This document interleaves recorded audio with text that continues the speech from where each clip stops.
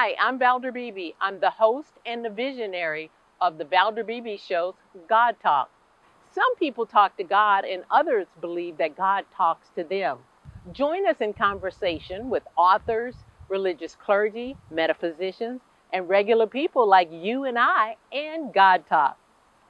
God Talk is a podcast available on FM radio, Roku TV, and online. Subscribe at ValderBeebeShow.com. You can also subscribe at YouTube.com/ValderBeebeShow. Join the conversation of God Talk. I'll see you there. Good morning. Welcome to the Valder Beebe Show. I want my audience to know that, we're entering home improvement season and better weather, longer days, and more schedule flexibility. So this means a higher demand for those must-do projects. I've got Mallory MYSTITCH. Mallory, let's get started. So how can we set ourselves up for successful, a low-cost renovation project? Yeah, it is a great question, and one we hear a lot at Angie, especially May is the traditional kickoff of the summer home improvement season. There's a couple things that you can do to really, especially if budget is front of mind for you. You can plan ahead. You can know when to hire a pro versus DIY. A lot of people think a DIY option is actually going to save you money. In the end, it might not, especially with the number of people that report getting in a little bit in over their heads and have some work to do on the other end that needs to be redone by a pro.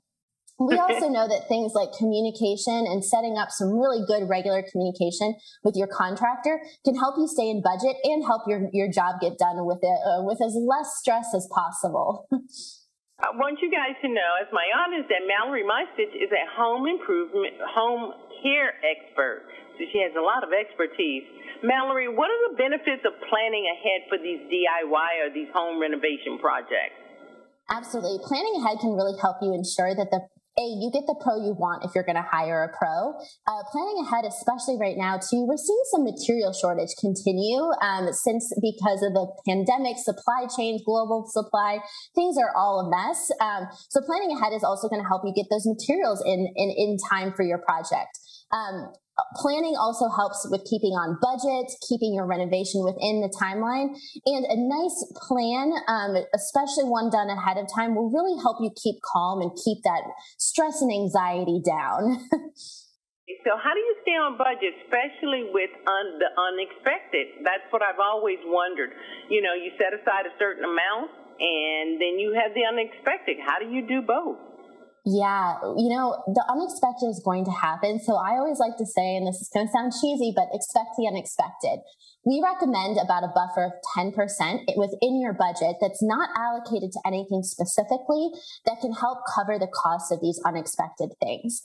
Even your best contractor pro, they can't see under your floors or in between your walls. So they're not going to be able to anticipate every electrical, plumbing, or pest issue that might come up. So putting that buffer into your budget is going to be really a big thing.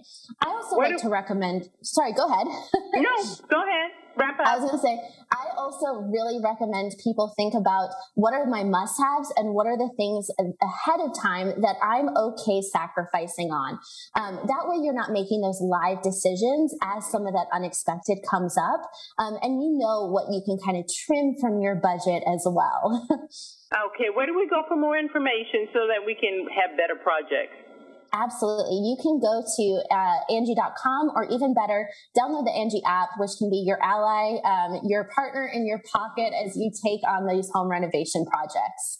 This segment is brought to you, my audience, by Angie. And MYSTITCH, thanks for being my guest. I really appreciate it. Absolutely. Thanks for having me on today. I'm Valder Beebe. I host the Valder Beebe Show, broadcast on radio and television. And this is My Phone Pouch. My phone pouch is a great invention. It allows me to go hands-free, pocket-free, purse-free, even belt-free. Head on over to myphonepouch.com.